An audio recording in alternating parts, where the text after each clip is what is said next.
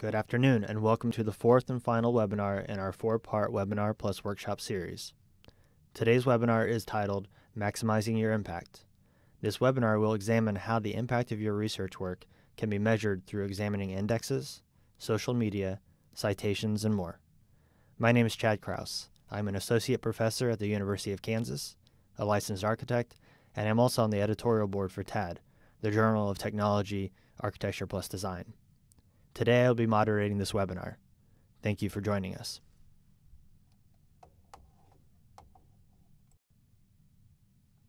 TAD is an international peer-reviewed journal of the Association of Collegiate Schools of Architecture and published by Taylor and Francis. The journal is dedicated to the advancement of scholarship in the field of building technology with a focus on the impact, translation, and integration of technology in architecture and design. The journal features articles on primary research in emerging materials, construction techniques, design integration, structures, building systems, energy, environmental design, information technology, digital fabrication, sustainability and resilience, project delivery, the history and theory of technology, and building technology education.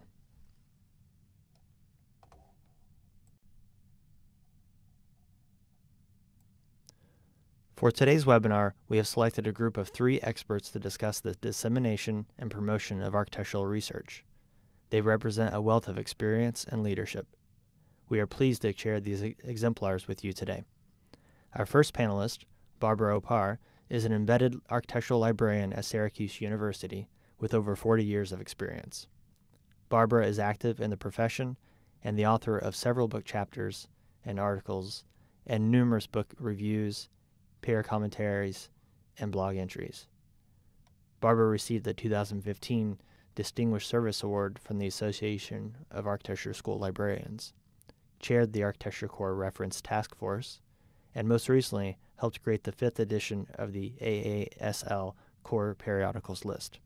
She will be sharing with us an overview of strategies for maximizing the impact of architectural research. Our second presenter, Rose Orcutt, is the University Librarian's liaison for students, faculty, and staff at the University at Buffalo's School of Architecture and Planning and the Art Department. Rose offers reference and research consultation services, collection development, and provides support for research and teaching. She is currently serving as the Vice President-elect of the Association of Architectural School Librarians. She recently published the paper Citation Analysis and Tenure Metrics in Art, Architecture, and Design-Related Disciplines in Art Documentation, Journal of the Art Librarians Society of North America. She will be providing a deeper dive into citation analysis and alt metrics in the design disciplines. Our third presenter, Dr. Mahbub Rashid, is a professor of architecture at the University of Kansas and a registered architect. He is an expert in the theories and methods of architectural research with a focus on the structures of built form and space. He uses innovative spatial and social network, fractal, and statistical analysis techniques, along with more traditional research techniques, to study the effects of built form and space on behavior, psychology, society, and culture in office, healthcare, and urban environments. In collaboration with his colleagues, Dr. Rashid has worked on numerous funded research projects and has published widely in reputable journals. His major publications include over 70 peer-reviewed articles, 50 of them as the sole author or main author. His recent book, The Geometry of Urban Layouts, compares more than 100 cities around the world using rigorously defined metrics for such important urban qualities as accessibility, complexity, continuity, compactness, and granularity. As an often cited scholar, he will be speaking about approaches to maximizing architectural research impacts and the future of research assessment in the field.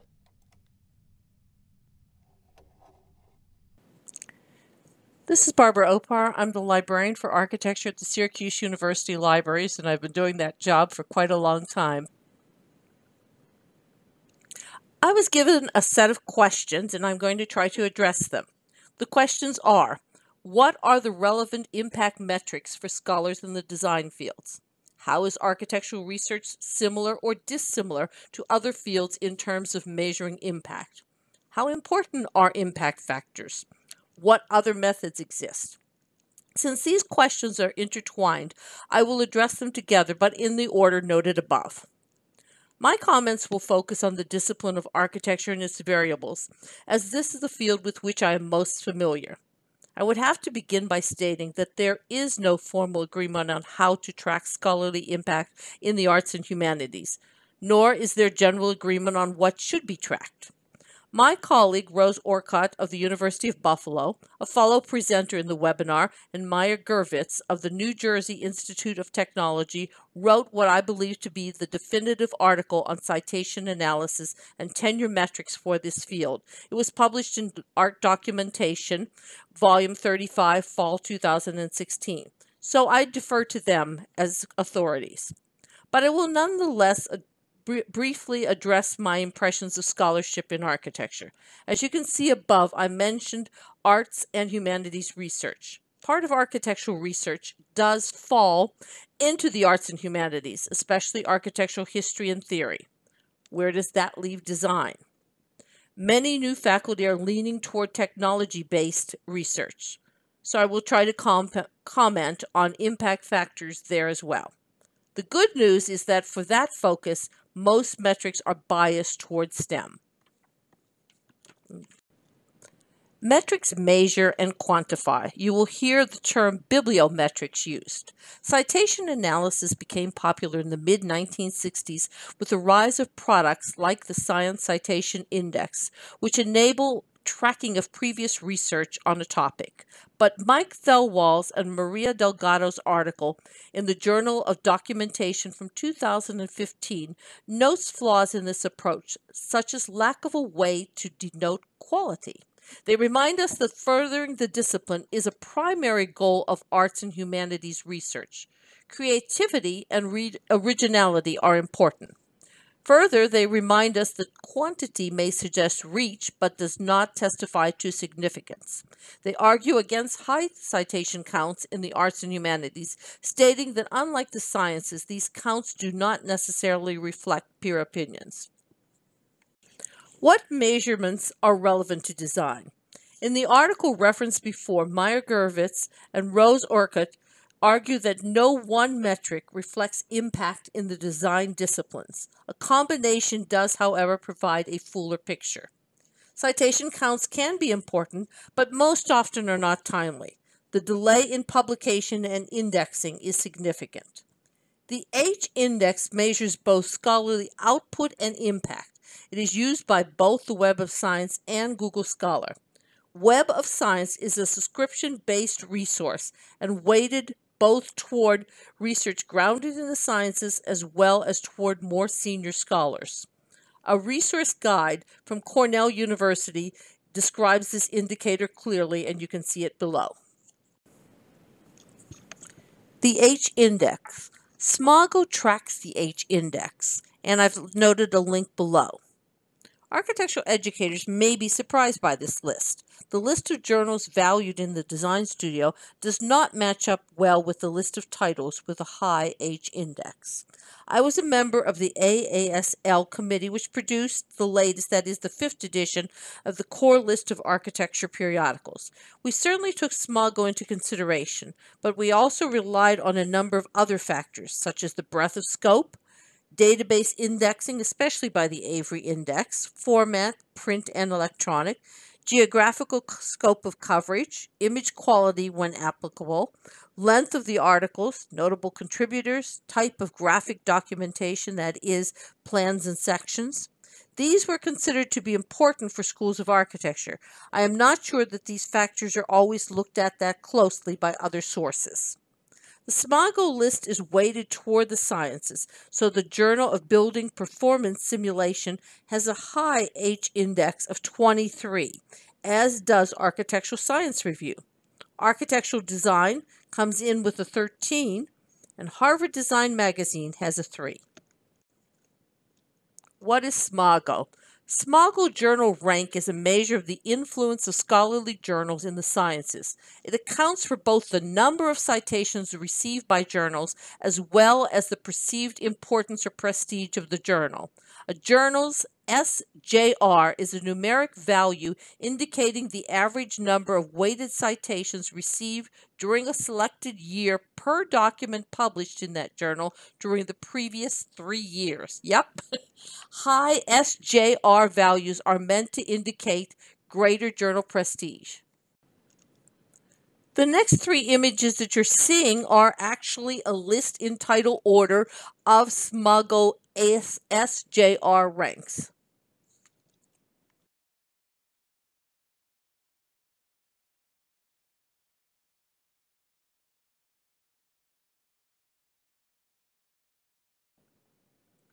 Web of Science is considered to be an authoritative, multidisciplinary abstract and citation database spanning every discipline. It connects publications and researchers through citations and controlled indexing. It also contains current and retrospective coverage in the sciences, social sciences, arts, and humanities. Included as well are the indexes that I've noted here. However, while certain SU faculty working in the area of building performance are listed and cited, their counts are not high. So this indicator needs to be added to others when considering faculty for appointment, reappointment, or tenure. Scopus is a similar subscription-based product. It is the largest abstract and citation database of peer-reviewed literature, scientific journals, books, conference proceedings, and patents.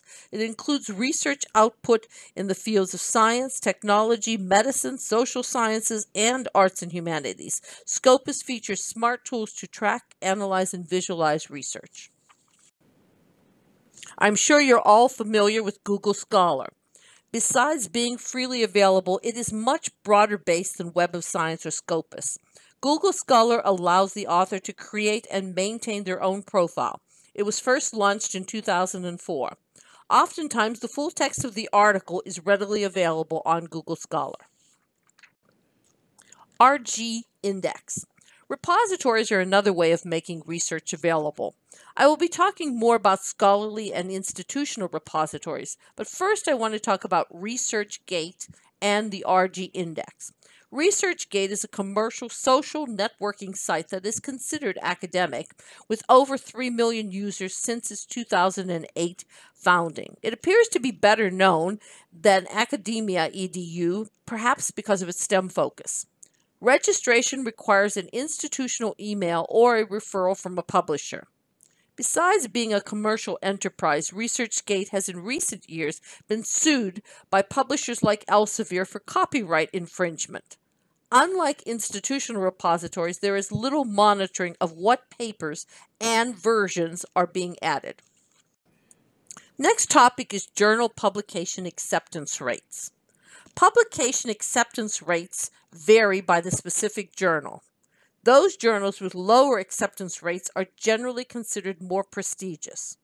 When made public, this information might be included on the publisher's page of the journal issue or at the publisher's website. However, calculation of acceptance rates varies. Some journals count all submissions and others only those articles reviewed. It may also depend on the typical number of articles and pages of the issue and how many pages were received for review. Article downloads. Some sources like ResearchGate allow researchers direct and easy access to these numbers. Measuring downloads allows the researcher to see usage patterns early on. However, one should wonder how many downloads actually result in citations. While downloads help contribute to a scholar's profile, they should not be taken completely at face value.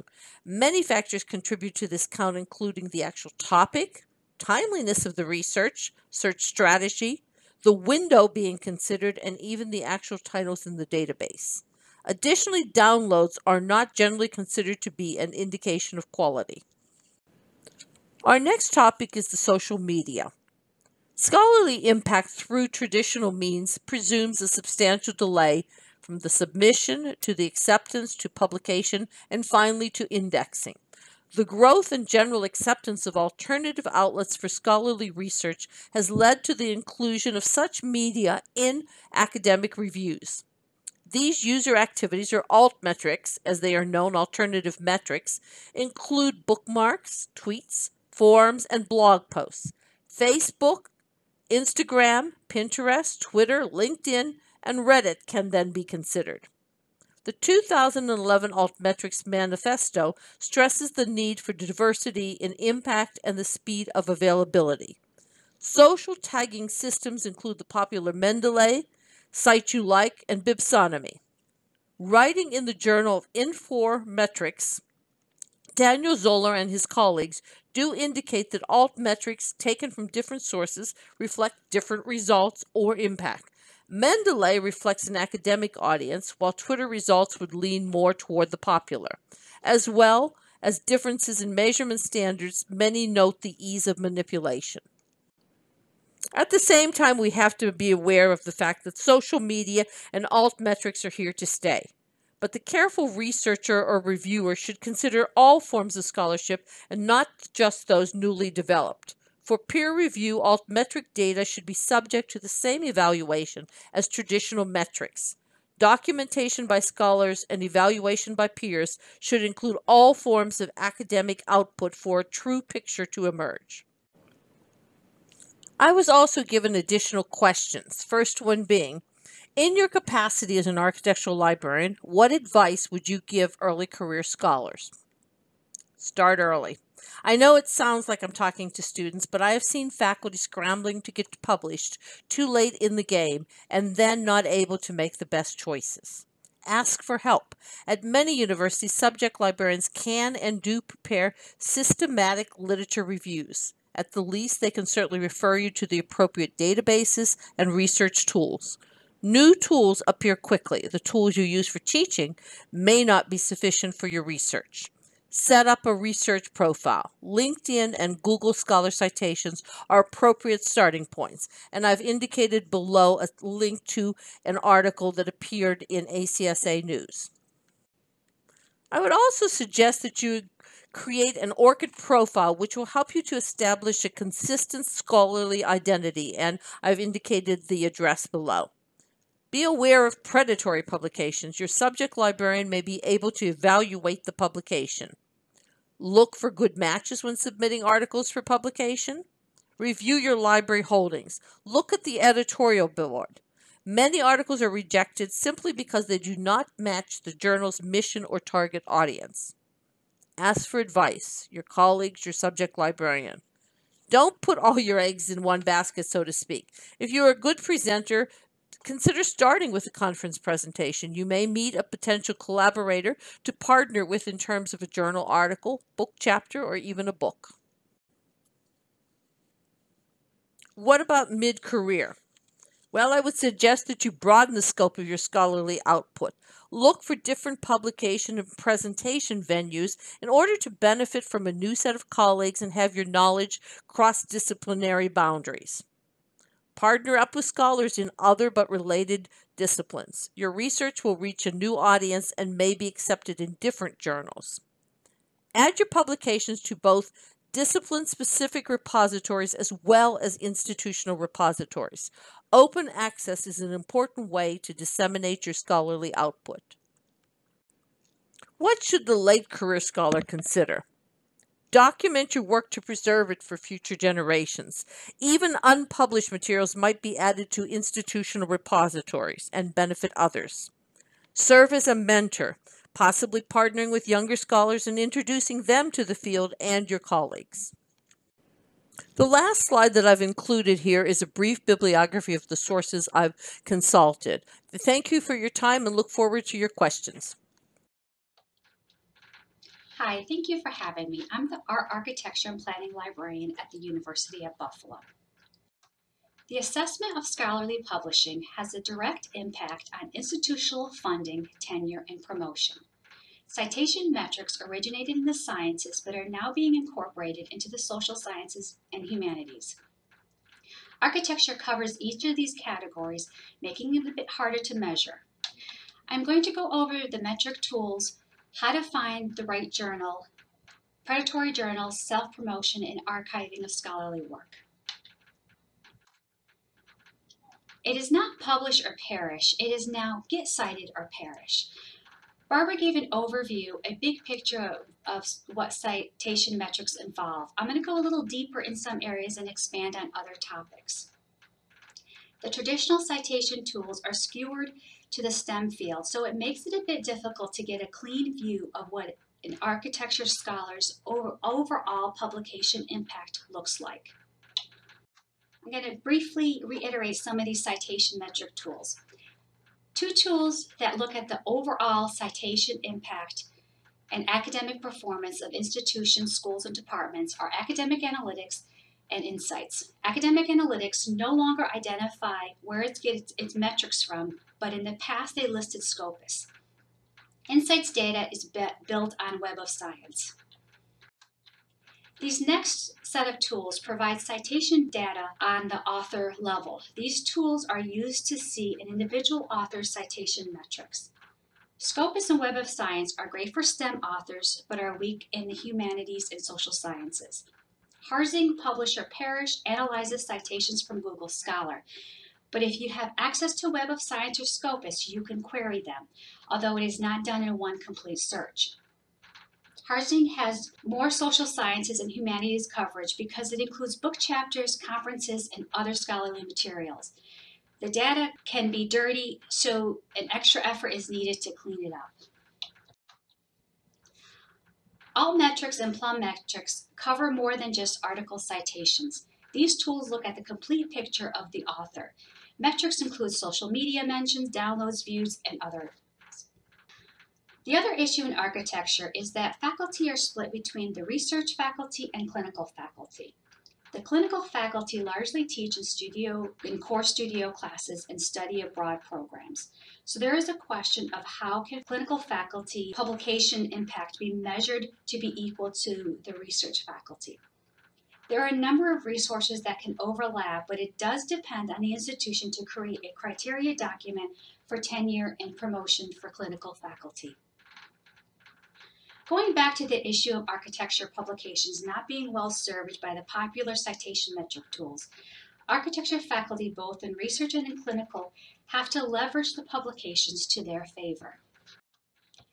It can start as where the faculty publish. There is a quote-unquote big question of how do you really measure the quality of a journal? It is an interesting question, but I'm not going to focus on that. I'm going to focus on the practical resources that are available in finding the right journal and how they rank among all the other journals. These suggestions are to aid authors in the investigation of finding fitting journals for publication. Barbara went over the AASL core list, but I want to reinforce that this list is curated by architectural librarians. And as she mentioned, we spent a large amount of time on each journal title. This list will assist in identifying journals that are core to the study of architecture. Google Scholar metrics for publications rank journals published in the last 5 years by subject. They are ranked by their 5-year age index, the age median metrics, and it's all explained in their metrics site. Schemago is a good tool to see the age index of a journal, and it provides visual graphics of the citation count breakdowns. However, it does favor the STEM fields. Another tool to use are indexes, which lead to full text searching and cited searching within journal titles. If a journal is indexed in a number of databases, it will bring more exposure to the article. Avery Index to Architecture Periodicals is a comprehensive index of architecture, conservation, sustainable design, and city planning journals. The Arts and Humanities Index is a database that's part of Web of Science, and you can perform a cited journal search. There are two types of journals, traditional journals and open access journals.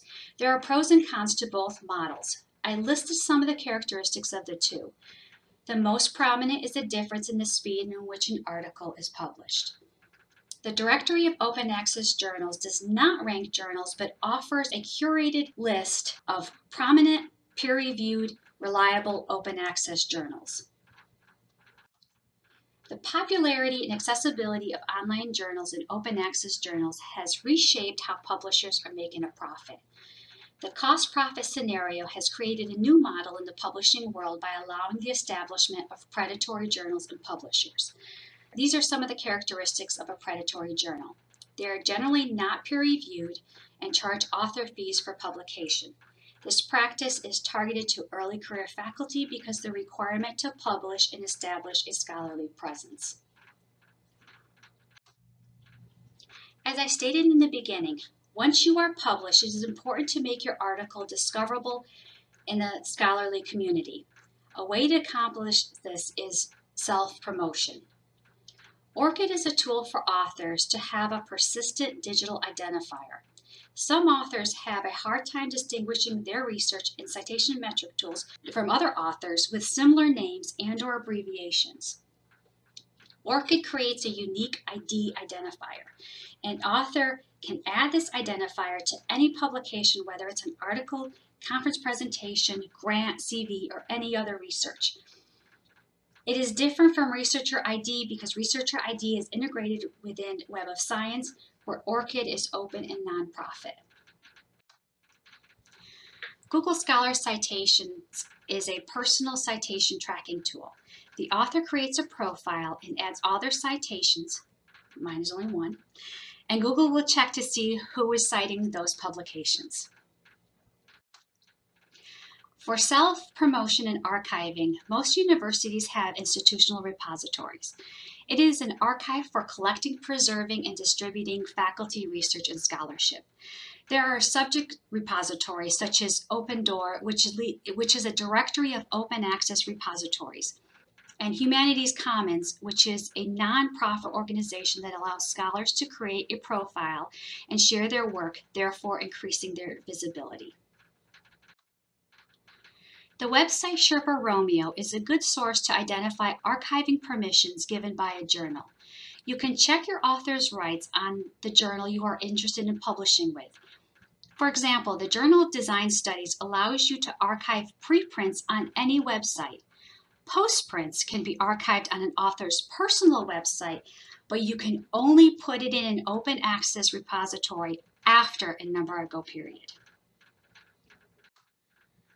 I left ResearchGate and academia.edu to the end because although they're social networking sites for researchers, there's a multitude of copyright and ethical issues surrounding these websites. Publishers are requesting the removal of articles from ResearchGate because of copyright infringement. Academia.edu is not an educational or an institutional affiliated website. It is a for-profit organization. For a fee, an author can get their paper, quote unquote, recommended. Because both of these sites are for profit, there are no safeguards put in place for predatory journals or fake impact citations. So use this with caution. Because there's a noticeable increase by departments to track citations and requests from faculty for their own metrics to use in dossiers and funding, the citation metric tools are changing and evolving to become a little bit more inclusive. This is why I think Avery has a chance to be more than just an architectural index. Most, if not all, architecture schools carry the Avery Index, so adding a form of citation metrics to the Avery Index could solve some of the issues architecture faculty are currently facing. It's a thought. Thank you. Hello, my name is Mahbub Rashid. I'm a professor of architecture of the School of Architecture and Design at the University of Kansas. I also serve as the Associate Dean for Research and Graduate Studies and the Director of MA and PhD programs in architecture. Today, I will talk about how to maximize your research impact in architecture. But before I move on to the next slide, I just wanted to note that the background of this slide shows a SPOT matrix of our school that includes our strengths, problems, opportunities, and threats. It was among many diagrams we had developed, creating a framework to position ourselves as an architecture and design school of the 21st century. And as I see it, research will play a significant role toward achieving our goal. As a research administrator of a School of Architecture and Design, and as a researcher in architecture and design, I will also talk about the strategies I use to disseminate my work and to make my work more impactful. I will also talk about the need for research in architecture, and finally I will spend some time talking about the future of a researcher in architecture. I have published over 70 peer-reviewed articles in journals such as Critical Care Nursing Quarterly, Urban Design, Geoforum, Environment and Planning B, the Journal of Architecture, and Environment and Behavior. I have also worked on research projects worth over $4.5 million in total. The sponsors of these projects include the NIH, the CDC, the GSA, the Robert Wood Johnson Foundation, Steel Case, Herman Miller, and many hospitals. My primary areas of research interest have varied over the years. They include history and theory of cities, urban form and structure, urban design and morphology, environmental behavior and psychology, intensive care unit design, and theories and methods of architectural research, including space syntax. Without doubt, to some of you, this is a lot, but it didn't always come easy. Based on my own experience, I could tell you that in order to do research well, we need to have some degree of appreciation for what it means to do empirical research, and also have some degree of respect for those who choose to do empirical research in place of design research. I have also remained open-minded and flexible. I am always looking for new opportunities to do research. This may be one of the reasons why I have remained interested in more than one research areas. I have also been very patient. I would ask you to remember that it takes time to do research well. In my case, every publication I make, it takes about 2 to 3 years. So long-term planning is necessary to be a successful researcher. I often use several strategies to promote my research work. I do collaborative interdisciplinary research work. Collaboration with others in social science, natural sciences, health sciences, and engineering generally improve citations because they have an established culture of citing each other. Interdisciplinary collaboration also helps improve your chances for getting funded and getting published. You may want to know that I am mostly cited by environmental psychologists, healthcare professionals, urban planners, urban geographers, researchers interested in urban form and structure. Only a few of my citations come from architecture. When possible, I try to publish in journals with high impact factor. In addition to publishing papers, you should also consider publishing books, edited books, and monographs. As a design researcher, you may have more freedom for publishing creative work or community-engaged scholarship in a book. I also try to attend peer-reviewed conferences. There are many peer-reviewed venues besides ACSA and AIA. When possible, you should regularly attend some of these conferences. I have regularly attended the annual Conference of Healthcare Design and Environmental Design Research Association's conference, or EDRA, to promote my research work. Attending these conferences helped me improve my number of citations. Generally, citations are higher among scholars who know each other, and scholars presenting in the same conferences often become collaborators. To improve my research impact, I participate in different knowledge communities. All professional bodies have many knowledge communities. You should consider participating in gatherings of a community that is close to your interest. If a community of knowledge similar to your interest doesn't exist, you should create one. The members of such a community would generally help you most in promoting your research work. When I was a young researcher, I used to participate in established research network. Later, I hosted my own. I also have some presence in social networking websites for academics, but not a whole lot. I think there are many good reasons why you should consider using social networking websites. These websites should let you connect with colleagues, post your own publication, and track the readership of your work. They should help boost your prominence and prestige, perhaps even sales of your publication. They should send you notifications every day about colleagues subscribing to your feed, reading your publication, or posting their own research. They should be important if you are a young researcher trying to connect with others in your own fields. But you should be careful when using social networking websites, particularly regarding copyright matters. Traditionally, in architecture, research was done in applied context as a part of professional practice. There are numerous examples for this. Here I have shown the Taj Mahal. The double-shell dome of this structure was not invented in a day or two. It took at least 1,000 years of experiment to get there. We could afford to do that because things change slowly and we had time to adjust to these changes in the past. Things are different today. New materials, new techniques, new technologies, new building typologies are being introduced more frequently. Research is needed to help us better understand and respond to these changes quickly and effectively. Today, research is again coming back to practice domain.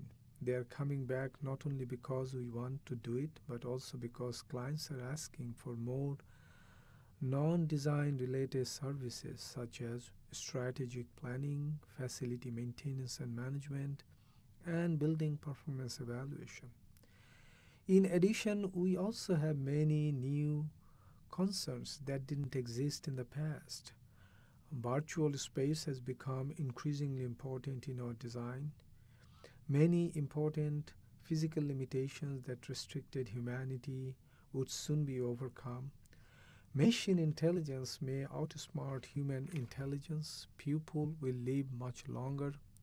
Robotics, 3D printing, big data, Internet of Things, all will significantly change the way we do design.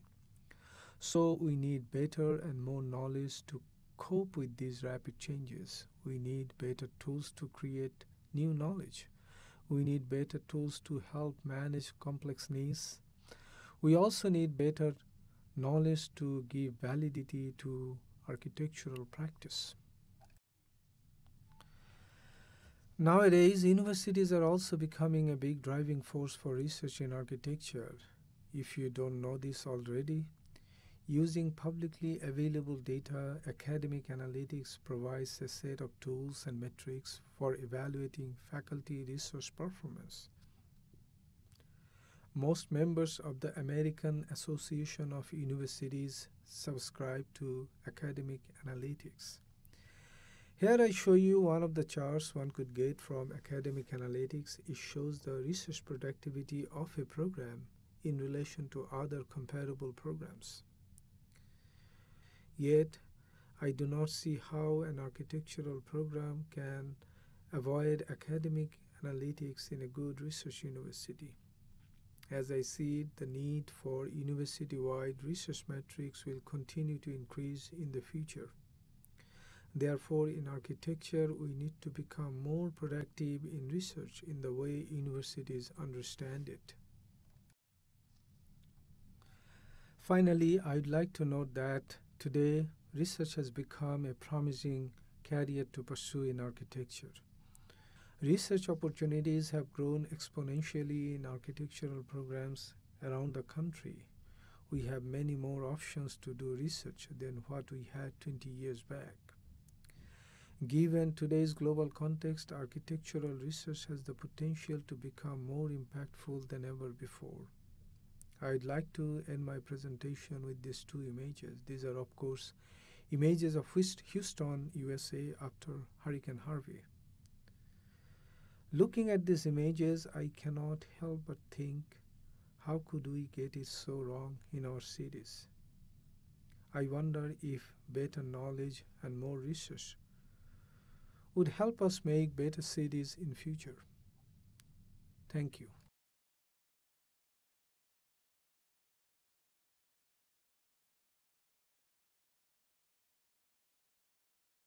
Thank you so much, Barbara, Rose, and Mahbub.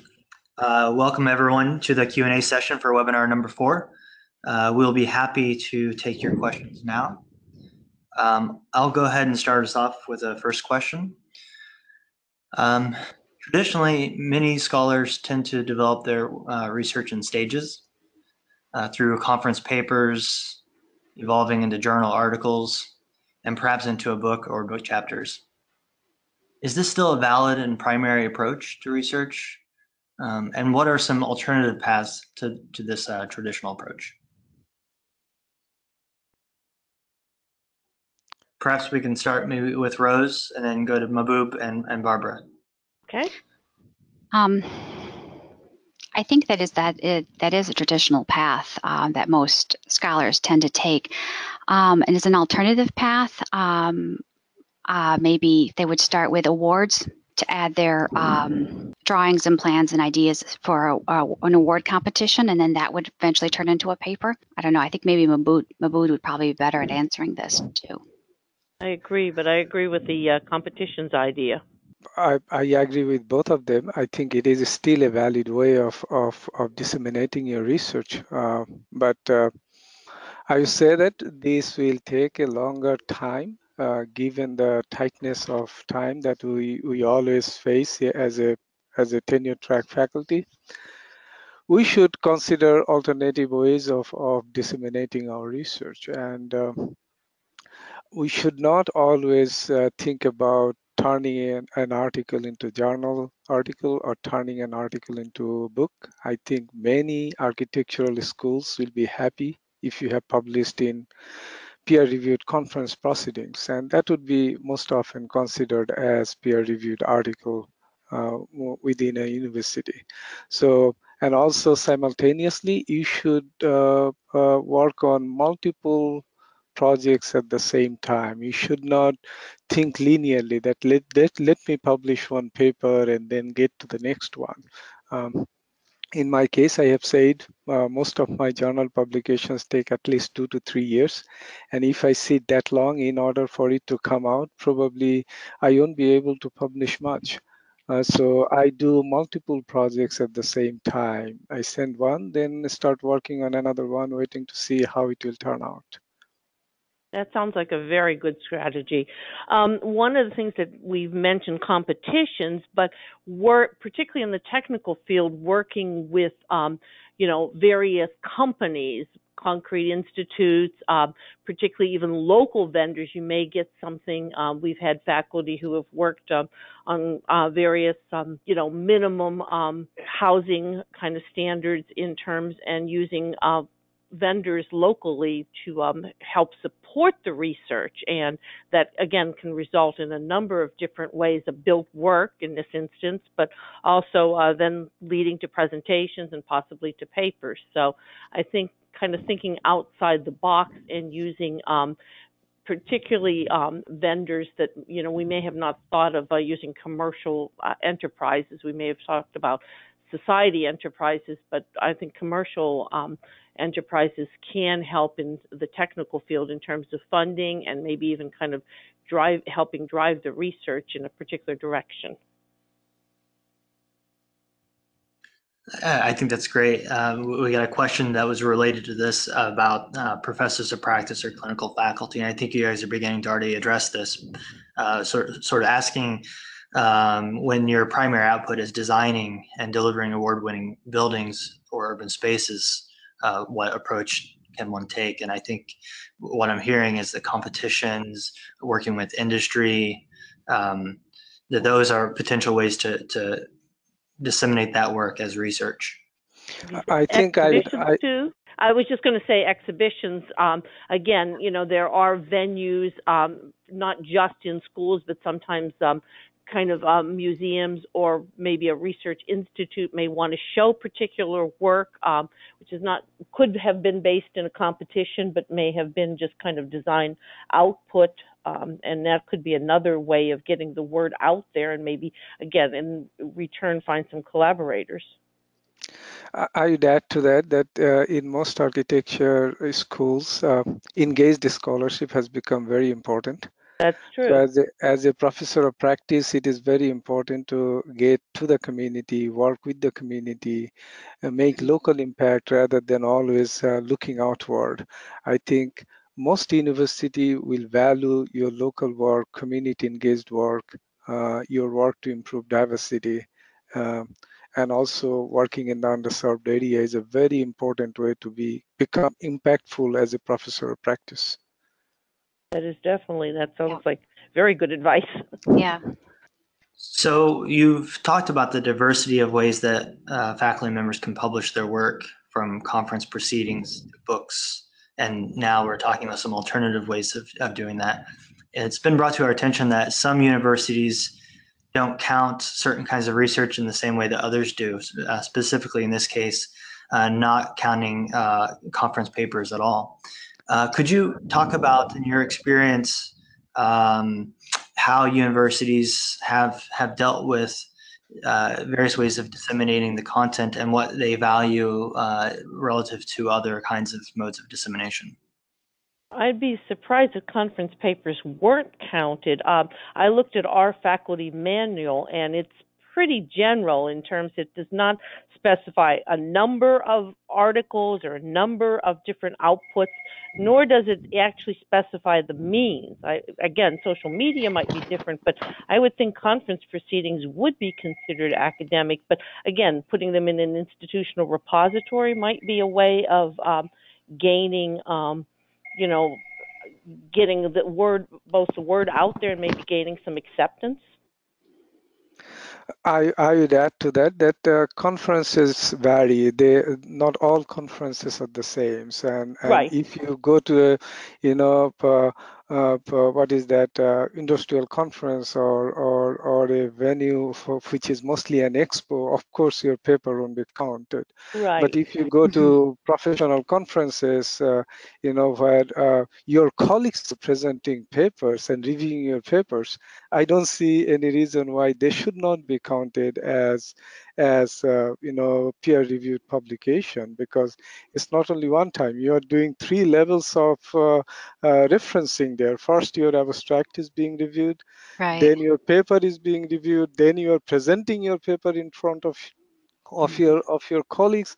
So I wonder why they should not be counted. But I would also say that not all conferences are same. You should be very careful about going to conferences and then presenting your work and claiming that work to be of equal value to other conferences. Right, and that would be again the sort of critical analysis of who is hosting the conference, who is the organizer, some recognized names that you either do some research on or check with the value of that work with your colleagues in the field. And I will also add to that your conference's paper may not be accepted, but the fact that you are going to a conference, working with other people of similar interest, those are the people probably would be reviewing a dossier. Those are the people probably would be writing your reference letters. So there are many other benefits besides just getting published in a conference proceedings. Yeah, that certainly sounds very solid advice. Mm-hmm. Okay, great. So I'd like maybe to shift the focus a little bit on, so I guess, can you speak about the role of academic scholarly impact versus social impact? How are larger societal impacts being measured, and do they matter? And I'm talking about things like engaging in design advocacy, policy, and also maybe more broadly thinking about the potential of academics publishing in popular media. That's actually really not being counted that well, except in Plum Analytics. They do a little bit more in downloads and mentions if you are mentioning in social media. That's probably one of the biggest issues that I think that clinical or even anybody that really wants to get out there more in the social media. I mean, you do have the ResearchGate where you or academia.edu where you get mentioned and talked about, but again, that's not really looked at as other citation metrics tools such as Web of Science and Scopus. That's kind of a side part. Although Elsevier bought Plum Analytics, so I'm not sure if that will that company will actually bring that side into their databases. Yeah, that Rose's answer sounds like there's nothing I could add to that. I will add to that a little bit more. Is being an administrator in a public school. I would say that we are a state-funded university. State would like to see us doing projects that has public impact, and that is probably Yeah. most often the case that higher administration looks to us and say, tell us, so what is important, how are you contributing to the state? This is definitely one side of the story that never being told if you are a researcher looking outward. And it depends on university interest, how university wants to see public engagement and how they would like to value that. Some universities, of course, would see that as important, and that may not harm your tenure track at all. No, I agree. I Yeah. mean, we've had basically chancellors who have taken that social engagement as sort of the same standard as, kind of the academic. And I think it needs to be balanced. But certainly there are ways to work with city agencies, with disability studies, groups like that can certainly both provide social impact, but also can, do some good. And again, one way of working with a particular group may kind of spring off to something else that could be, you may find one colleague to work with, or you may get funded because somebody heard something, and so it's kind of a cyclical process, I think. Okay, that's great. Thank you so much. I think we're getting close to the end of the webinar time. I want to ask maybe one more question. Looking ahead, let's say 5 to 10 years, is architectural research being influenced by these new assessment tools and impact evaluation tools? And if so, in what ways might we expect the field to change and evolve? I would hope the tools would change to support architecture. I think that humanities and social sciences they realize that they're not being seen at the same standards as the STEM fields. And so I think that the louder voice that we have, so to speak, that we could change those tools to show the impact that faculty are having, that it's not just in the citations that they get, but in other areas as well. I totally agree with that, and I think using these innovative techniques and technology in a creative way to improve our image in the larger world probably is one of the best thing we could do. And having more technology, more outlets available to us as architects, we are creative people. We should find creative ways to use those tools. Mm-hmm.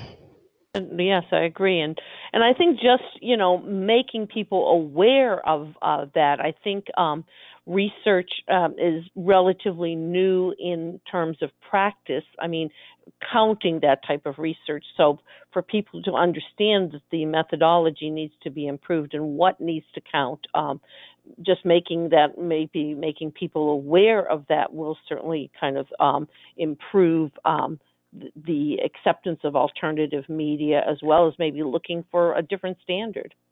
Okay, great. Well, thank you so much, Barbara, Rose, and Mahbub. I really have appreciated your presentations and your answers to our questions. With this, I'd like to wrap up our fourth and final webinar for this year's TAD webinar series.